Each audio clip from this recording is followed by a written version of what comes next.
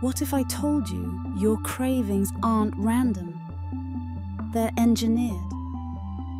Food science isn't just about making food taste good or last longer. It's about designing the perfect bite, one that keeps you coming back for more. Scientists spend years creating the bliss point, the ideal combination of sugar, fat, and salt that makes your brain light up with pleasure. When you take a bite of a salty chip or a gooey dessert, your brain releases dopamine, that feel-good chemical. But it fades fast. So, your brain says, "More, please." And here's the kicker.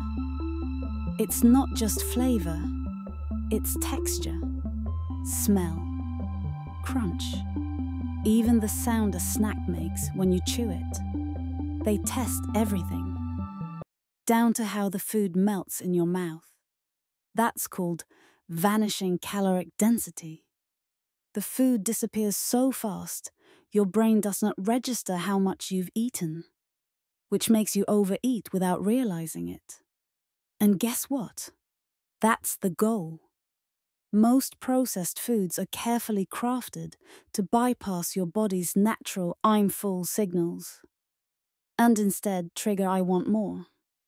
So when you find yourself reaching for that second bag of chips, it's not just willpower. It's chemistry. This isn't just food, it's a formula, built to keep you addicted.